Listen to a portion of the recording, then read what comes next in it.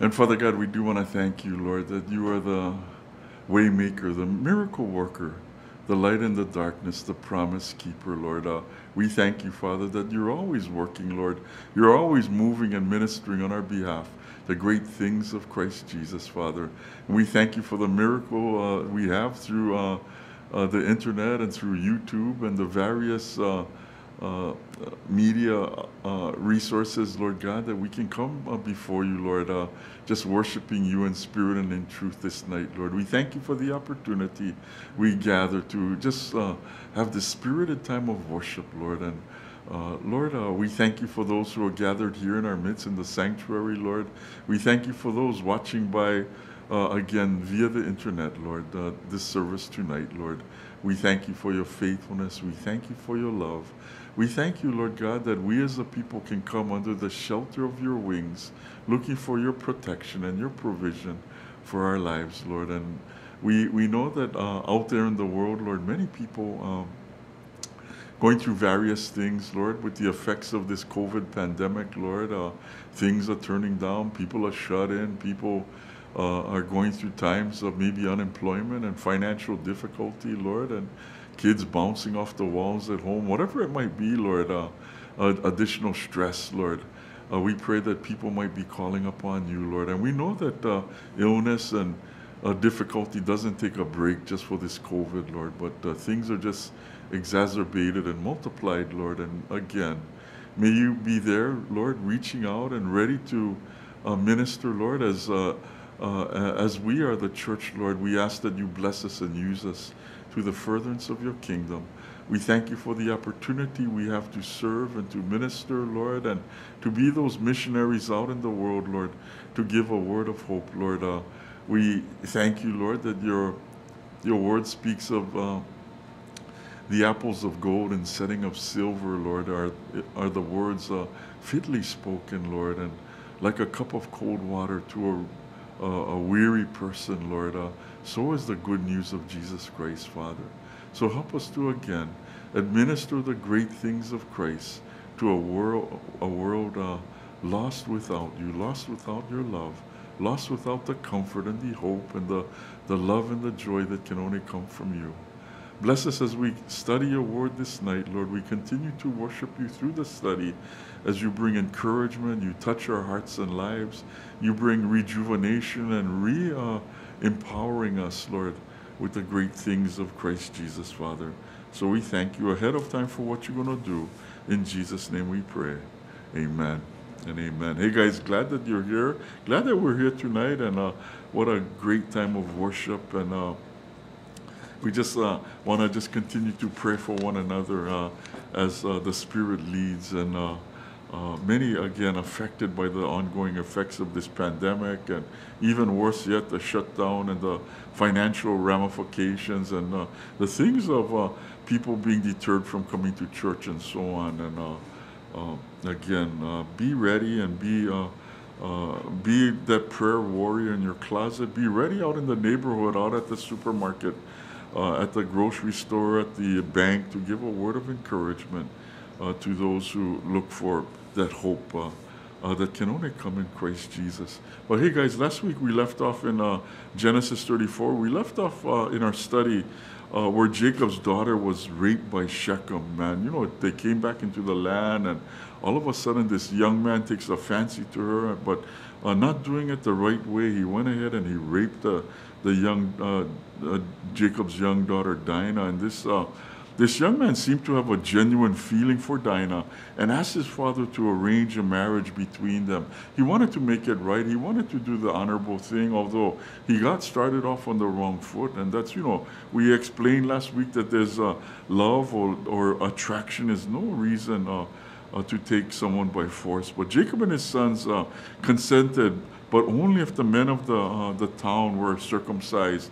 And again, that's a symbol of circumcision, or the rite of circumcision, just saying that, hey, we set apart from the rest of the world. We set apart from the nations. We set apart from the worldly people, and now we want to be set apart unto God. And They quickly agreed, and they went through the procedure of cutting away the foreskin of the flesh. Quite a painful thing, and even to think about it right now, it's very, very hard to fathom that.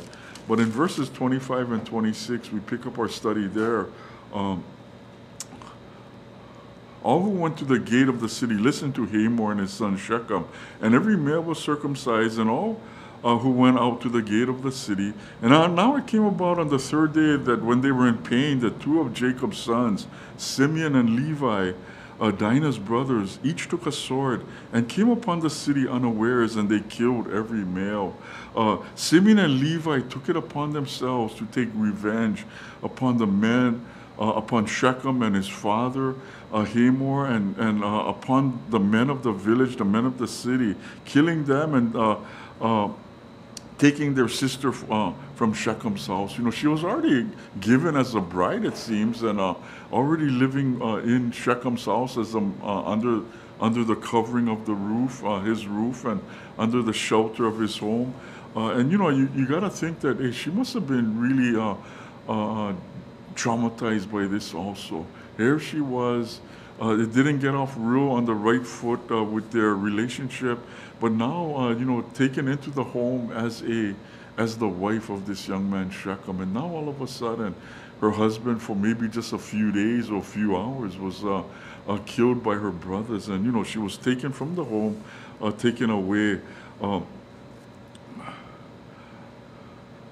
Jacob's son came upon, 27, came upon the slain and looted the city, and because they had defiled their sister. They took their flocks and their herds and their donkeys and all that was in the city and all that which was in the field, and they captured and looted all the wealth and all their little ones and their wives, even all that was in their houses. Guys, now the rest of Jacob's son come along and took advantage. They kind of just came and they rolled along with the violence of their two brothers, and they said, hey, now we came upon this wealth, and we took all this stuff for ourselves, all that was in their houses. They took advantage to loot the city of its wealth and all its possessions, their herds and flocks, and all the wealth, including the women and children. All that they had, they took for themselves. So Jacob said to Simeon and Levi, you have brought trouble to me by making me odious among the inhabitants of the land, among the Canaanites and the Perizzites, and my men being few in number, they will quickly come together against me. And they will attack me, and I will be destroyed, I and my household. And they said, should we treat our sister as a harlot? And Jacob was grieved, guys, and I'm sure not only of the theft, but because of the killing of innocent men. And just the thing of the looting and the robbing, the killing, something so heinous. And they could only justify themselves that, hey, should we stand by, even as our sister was treated as a harlot? And again, one wrong was countered by many, many wrongs as these men murdered and robbed and looted. The killing of innocent lives. His son's attitude was one of cold callousness. And they just said, hey, Dad, this is how it is, man. We're taking revenge. They treated our sister badly, and we're doing this in return to them. God said to Jacob, arise, go up to Bethel and live there, and make an altar there to the God who appeared to you when you fled from your brother Esau.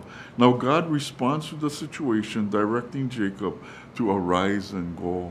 And I give credit to Jacob for this, because he hears the voice of the Lord. The Lord just simply saying, arise from this place, get up, get ready, and go. And go to Bethel. And Bethel seems to be a place where Jacob goes when he's in trouble. He goes to the house of God. Bethel meaning house of God. And he says that when you fled from your brother Esau, remember when he fled from his brother Esau, he really felt that his life was in jeopardy. His brother was going to kill him. He ran for his life, really. And, as he came to Bethel, he had that meeting with God, and he came face to face with God. And God says, hey, now go back and live there and make an altar there to God who appeared to you when you fled from your brother. Now he's in trouble. He goes again to the house of God. So Jacob said to his household, put away all who were with him, to all who were with him, put away the foreign gods which you are among you, and purify yourselves and change your garments. His word to his household was, put away these foreign gods. And apparently along the way, they picked up a few souvenirs. They picked up a few knickknacks. They picked up a few little idols, a few little gods that really became these little gods. And they, who knows, maybe because of the people of the land, maybe because of their neighbors, they went somewhere, they went to a worship service with their neighbor, whatever it might have been. Along the way, they picked up some of this stuff and these little images of foreign gods. And he says, put these away, purify yourselves, wash yourselves, and cleanse the filth of the flesh away. And really, it's the filth of the spirit. And it's like that washing and the cleansing. You know, like Paul says, hey, we're cleansed, we're washed, as if by the water of the word of God. You know, he wrote to the Ephesians. And, you know, that's why I think the word is so important to us, because it not only ministers to us, it instructs us, it corrects us, it brings us into the right-hearted relationship with the Lord, but it washes away the filth of the world.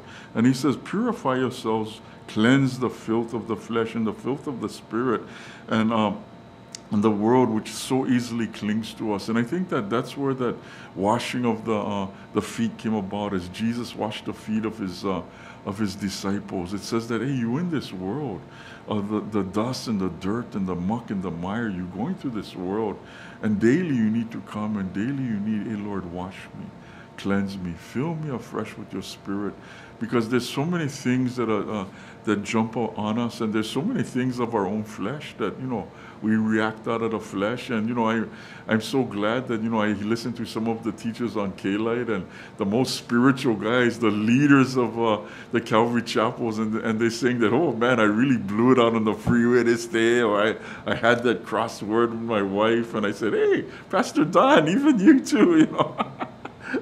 And but it's just a thing of the flesh. And he says these things so easily work in us and cling to us, the filth of the world. He says, change your garments, he says. And Isaiah, you know, said it right. He said that all of our own righteous acts are like filthy rags. And, you know, sometimes we want to try and be good. We act good. People tell us, hey, be good. And they know that we're not good. But yet they cannot recognize that, hey, the only good one is the goodness of Jesus Christ. There's one who's good, and only one who's good, and it's Jesus. But he says, put away those righteous acts like filthy rags, but instead, he says, put on the garments of praise. You know, that's in Isaiah 61:3, and that's one of the songs that we used to sing quite a bit, put on the garments of praise. And, you know, the garments of praise really speak of the great riches of the worship of God, the worship of Jesus Christ. Paul would make the same, would write the same to the Ephesians and to the Colossians. Put on Christ, he said this time. And that word to put on is like the putting on of a garment. So it's exactly what the Lord was saying here. Purify yourselves, change your garments, put on Jesus Christ is the real thing that he's telling his household and his party. And he says, let us arise and go up to Bethel, and I will make an altar there to the God who answered me in the day of my distress and has been with me wherever I have gone. You know, Jacob, to his credit, he just really admits that he makes this very important statement. God answered me. God heard me. In the sincerity of my cry to him, God, I know God, you heard me. You rescued me in the day of my distress, and you have been with me. You know, he recognized every step of the way God was with him. And sometimes we don't act like it. Sometimes we don't exude all the good things of Jesus Christ out in that world. But, you know, as we take one step at a time, I think it's Proverbs 21 where it says, the slow, steady plodding of the righteousness brings great success. You know, it's something to that effect. I'm just paraphrasing that. But the Living Bible said the slow, steady plodding brings much a success in the world. And you know, the thing of plodding, you know, we're not running a great race. We're not doing a 50-yard dash. We're not even doing a mile run, but we're doing the marathon. And sometimes the greatest guys that they always applaud on the marathon are the ones that, you know, haven't run it in a real quick pace, but they're just kind of plodding along. And at times, you know, in the afternoon, I'm watching people jogging, and in the afternoon, I'm kind of taking a break because I'm out of gas after a couple laps, just walking. And you watch these guys jogging along. Some of them have such steady paces. They make it look like, man, it's no trouble at all. They have such a nice steady pace, and they just keep going, and they go back and forth, and they run laps. And other guys, they really look like they're going to fall headlong because they're running along, but they're really struggling. And I think that, you know, I can plod along. I plod along on my few laps around the block, and that's about as best I can do. But I can just trust, hey, God, as I plod along in this world, I'm looking you to bless my walk and my righteousness. Even though we got to take a break at times, or whatever it might be, we trip up. God is saying that to continue on. He says, God answered me in the day of my distress. He's been with me wherever I have gone.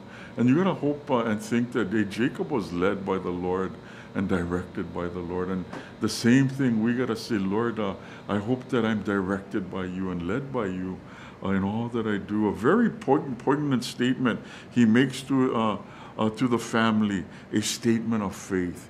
He's saying that God is the one who's kept us all this way. He's acting as the leader, as the chief of his family, and really, he's saying we've got all this blessing, and have had all this protection and provision because God has been with us. You know, he makes that statement. So they gave to Jacob all the foreign gods, verse 4, which they had, and the rings which they had in their ears, and Jacob hid them under the oak which was near Shechem. Then they journeyed there. There was a great terror upon the cities which were around them, and they did not pursue the sons of Jacob. They put away all these little idols, guys, and the earrings. I guess the earrings were a symbol that says, hey, man, I'm a slave, or I'm a bondservant. You know, it wasn't that their ear was pierced like a bond slave or a bondservant of God. But their ear was pierced by maybe some piece of little jewelry, some piece of silver, or piece of gold that says, hey, I belong to this Baal, this foreign god. And the same thing with the little idols. Remember the guy in Ephesus who made those little silver shrines? He made quite a good living. And even in the time of the Roman Empire and the Christians within the Roman Empire, the idol worship was a big, big thing. And it was the same here back in this day. And even today, we might say that, hey, I don't bow down in front of no golden statue.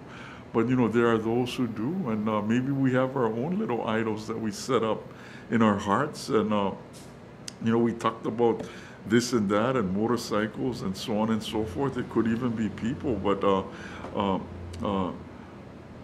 they put all these little idols and left them behind. You know, they said, we're burying them into the deepest part of the land, and we're never coming back for them. As they passed on, God brought about a fear within the peoples of the land, and they dare not to pursue. You know, God had somehow said that, hey, don't you dare touch my people, because, you know, the consequences are going to come down hot and heavy on you. So there was a great terror upon the cities which were around them. Jacob came to Luz, and that is Bethel, which is the land of Canaan. He and all the people who were with him. He built there an altar and called the place El Bethel, because there God had revealed himself to him when he had fled from his brother. El Bethel, or the God of Bethel. He's saying, hey, this is where I had my first meeting with God. This is where I come to renew my relationship. This is where I come, God, to seek direction and to seek inspiration from you. And again, asking you to make my way, make you asking you to make my way, the way for me out in this world. He says, you know, you have been with me through the good and the bad times, the times of distress, and you have gone, you have been with me wherever I've gone. And he says, I want to come, I want to worship you. And there he built that altar. In verse 8, now Deborah, Rebekah's nurse, died, and she was buried below Bethel under the oak, and it was named Alun Bakuth, or Oak of Weeping. Oak of Weeping. Deborah must have been particularly close to Rebekah. It was a particularly hard time. And you know, at times, I don't know what the real significance is, but it must have been a real hallmark in the life of Rebekah that this close person to her had been taken away, and it was a place of real weeping. It was a place that we went through difficult times. And you know, today, guys, many people go through difficult times. I was just sharing with one of the brothers earlier that a guy, I had asked him about his brother-in-law, and he just told me, yeah, I can't speak about my brother, and I cannot speak about this right now. And then after a little while, we were in private together. He said, now I can tell you that, hey, my brother-in-law's gone. You know, July 21st, he took his own life, and without warning, without any kind of apparent rhyme or reason, he was just gone. And you know, he was particularly shaken because I think that he was probably one of very close with his brother-in-law, but he was very disturbed because his wife was particularly just so shaken and traumatized by this act. And you know, the ripple effect among the guy's wife, among the guy's kids, and even for this guy's daughter, who was very close to her cousins, and so on and so forth, but reaching so far.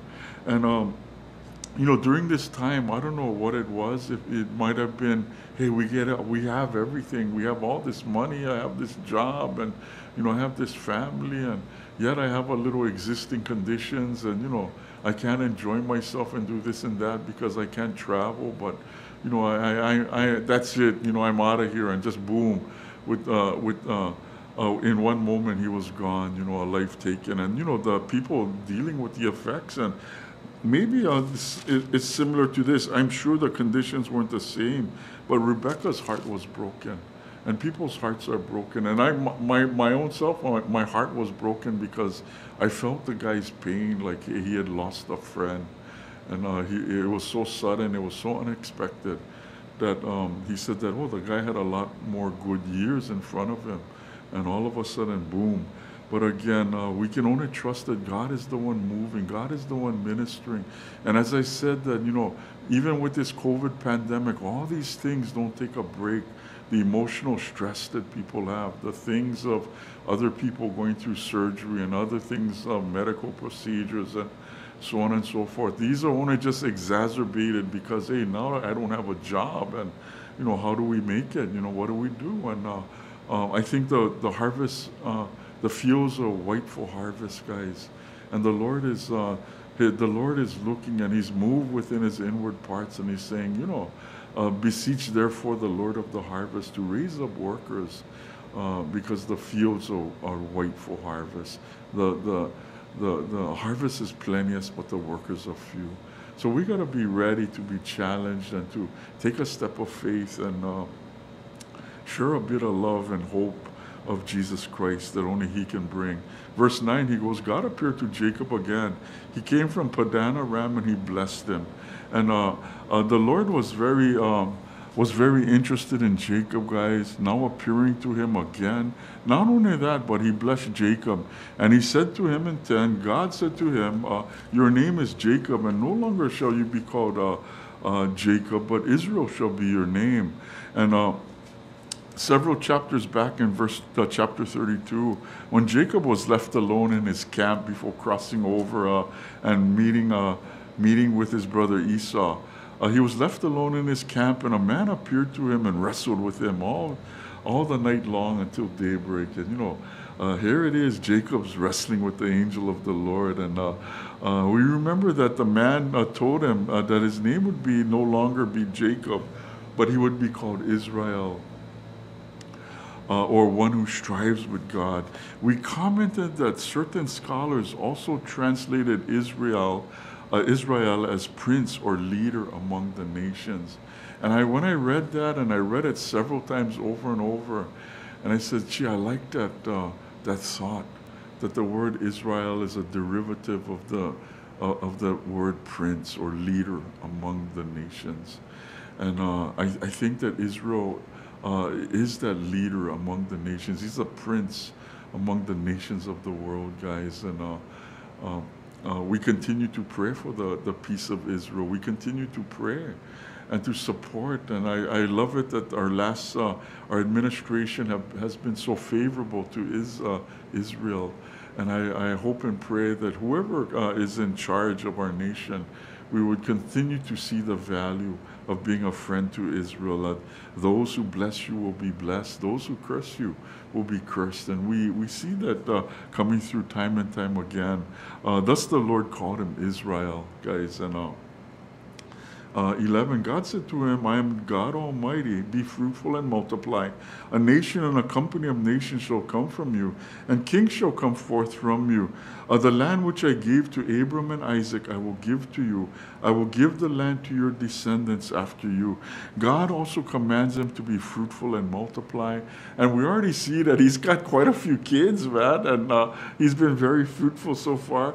But I think that the command is the fruitfulness, not only to Israel, but to all of his descendants after him, that they would continue to proliferate and to become an even greater nation in numbers and in strength. The promise to him was a nation, or Israel, or Israel will come from him, and also multiply. A great company of nations would come forth from him. A great company of nations would come forth from him. The promise also was for the land, guys, and the land given to and promised to Abraham, to Isaac, to Jacob, now Israel, and for their descendants. The Lord was saying that this land is your inheritance. This land is for you and for your descendants forever. It's not something to be taken away of. It's not something to be brokered away. It's not something that other peoples would come and claim the land. And this is exactly what's happening. We've tried to parcel out pieces of the land. We've tried to give back pieces of land. If we give you this land, will you be nice to Israel? No, we won't, because they don't deserve to live, and we want to push them right out into the ocean. And it's not something that can be traded away or bartered away. It's not somebody for a nation like Great Britain or the United States or whoever it might be, a great world leader, to come in and say that it will give you some of the land if you just leave Israel alone. It's not that. The land was promised. The land is an inheritance to the children of Israel, guys. It's not something, again, to be brokered away or given away or bartered as a peace offering, because it's never going to bring peace with those who hate Israel and who want to destroy the little nation of Israel. Verse 13, God went up with him in the place where he had spoken with him. And Jacob set up a pillar in the place where he had spoken with him, a pillar of stone. He poured a drink offering on it, and he also poured oil on it. And so Jacob named the place where God had spoken to him Bethel, or house of God. And we've seen in the last few chapters that this place Bethel is it has been named quite a few times, and there's a great significance to it, guys. God left, and Jacob set up that monument like he was told. He poured out drink offerings and the offerings of the oil, really as an act of worship. Again, reminded that this place was the house of God. And I was, really thinking, hey, what is the house of God? What is it symbolic of? And we know that we're in a place of worship tonight, and many churches meet in buildings and places of worship, whether they might be old Safeways or old theaters, or maybe we've had the opportunity and the fortune to be blessed and build a standalone place, or maybe we've been chased out of here, chased out of there, because we just things are dynamic and on the move. And here we are here tonight in the right here in on the edge of Chinatown, and we're worshiping in this place. But the Lord reminded me of the verse out of 2 Corinthians 6:16, where we're told that we are the temple of the living God. You know, like Bethel, the house of God. We might call ourselves Bethel, Bethel Eric, Bethel Hank, Bethel Richard, you know, because we're the house of the living God. The God lives within these temples, the temples of our body, guys. We are the temple of the living God. We are the temple of the Holy Spirit. He now dwells within us. No longer are we to set up altars or monuments in external situations, anything like that. But we are Bethel, the house of God now, the Hale, the temple of the living God, guys. And I thought that, wow, that's so profound that it's not a place, it's not a monument, it's not an altar, but really it's the Lord enthroned on the seat of our heart. And you know, before it was always, who's seated on the throne of your heart? I think it was the 4 spiritual laws that always illustrated you could have self on the throne of your heart, or you can have the Lord occupy the throne of your heart, his rightful place. And I think that as we've come to that place of saying, Lord, take your seat on the throne of my heart, we become the temple of the living God. No longer, again, worshiping at altars or monuments, but again, God in us, the hope of glory, guys. God in us, the hope of glory. We're these earthen vessels filled with precious treasures of the Lord. Verse 16, and when they journeyed from Bethel, and there was still some distance to go to Ephraim, Rachel began to give birth and suffered severe labor. And when she was in severe labor, the midwife said to her, do not fear, for now you have another son. Hey, here's this poor lady. She's really suffering, going through the throes of childbirth. And I was reading one study book, a Bible handbook, that said that in Egypt, about 90% of the children died right shortly after childbirth. And I think that probably, you know, a good amount of the ladies who were giving birth also died because of complications in childbirth. They said that if to have the child and the mother good at childbirth, that was a great thing. But if you could just get your child to 30 days or a month old, they felt that chances were good that your child would survive. It's not like we here in the United States today, where it seems that every child that's born seems to, a lot of them seem to survive, not unless there's some real dramatic physical difficulties or challenges. But because of complications, we mitigate all these complications with all the surgical techniques and all the aid that we have. The childbirth is not as challenging as it was then. But you know, back in that day, as difficult as childbirth could have been, guys, the midwife assisting Rachel reassured her with the good news that she had born another son. You know, amidst all the pain, amidst all the suffering, she gave this lady the good news that, hey, you got another son. That's like reason to celebrate.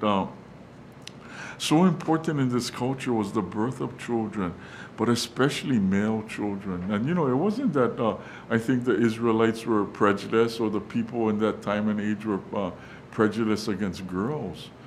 But it was a thing that male children meant that your family lineage would continue on. Male children would say that you had help out in the fields with the flocks and the herds and so on. Male children would be the one taking care of the elderly parents or grandparents as time went on. And these things was very important. Unfortunately, we've heard the stories of where, you know, in parts in the East and so on and so forth, when a girl was born, a lot of times they gave the girl away, or they left her out because they wanted a male son. They wanted a male child. They didn't want that female child. But the Bible does say that sons are like arrows in the hands of a warrior, Psalm 127. But in the same token, uh, the psalmist wrote that children are like olive plants surrounding the parent tree. It paints a beautiful picture of kids around the parents. And Jewish couples gladly accepted either boy or girl, guys. The Jews revered life and considered children as a blessing from God. Other cultures, like the Amorites, guys, they worship God, their god Molech, by offering up their children as burnt offerings. And, you can find that in 2 Kings 23:10. And as heinous as it sounds, they revered their God to a point of saying that, hey, we're offering up our kid on this altar of sacrifice before you, Molech. And what a horrible thing it is. Yeah? But I think that we've offered up 50 or 60 million children right here in the United States to the altar and to the God of pleasure and convenience. And it's not a good time, or I can't afford to take off, I can't do this, and it was just a one-night stand, and I can't have this child. And on that altar of convenience, that altar of sexual pleasure and sexual immorality, we've offered up millions of children in the name of, again, pleasure and convenience. 18 goes, and it came about when her soul was departing from her, for she died, that she named him Ben-Oni, and his father called him Benjamin. And so Rachel died and was buried on the way to Ephraim, that is Bethlehem. So again, the Ben-Oni really is the son of my sorrow, the son of my sorrow. And Rachel, apparently in her own sorrow, and anticipation of her own death, guys, called the baby the son of my sorrow. And what a sad thing it is. Yeah, I think that most mothers would think that, I'm so filled with joy, even though I'm having such a hard time. They will be so blessed and so happy that, hey, I got a son, I got a kid, and he's okay. I'm not okay, but this is what it is. And she called that baby boy the son of my sorrow. But Jacob clearly saw another future for this young baby, guys, a bright hope for this child, and call him the son of my right hand. In other words, he'll be by my side with me. This one will be, precious in my sight, and he'll be right with me. And even as he loved his wife Rachel, he loved this child, this special child that she had gifted him with. The Lord had gifted them with. And even as she passed on, she left a little bundle of joy.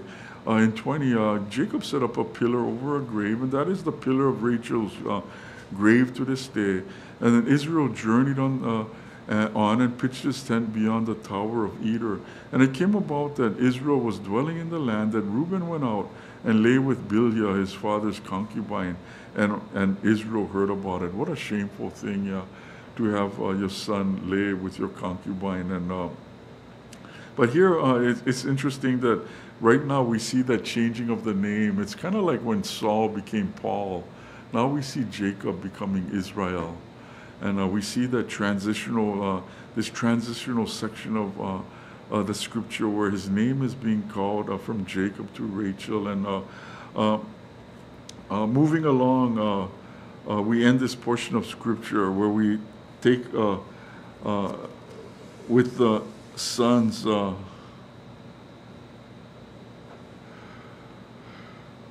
where we see a tale of a son's fleshly deed as his sexual relations with his father's concubine. We think that, what in the world is this Reuben doing? But what in the world is concubine? We hear that word concubine quite a bit. And but the concubine may be defined as a wife who is not legally a wife, while having certain rights. Their children were considered legitimate. They weren't illegitimate children if you were a concubine of such and such a guy like Richard or whatever it is, but you're considered legitimate. They could be divorced. They could be a source of trouble. We've seen that. And But as for the Christian, guys, this lifestyle was completely incompatible with the teaching of the Bible. It really goes back to Genesis 2:24, where the Lord, when the Lord instituted the institution of marriage, guys, you know, He simply said in 2:24, He says,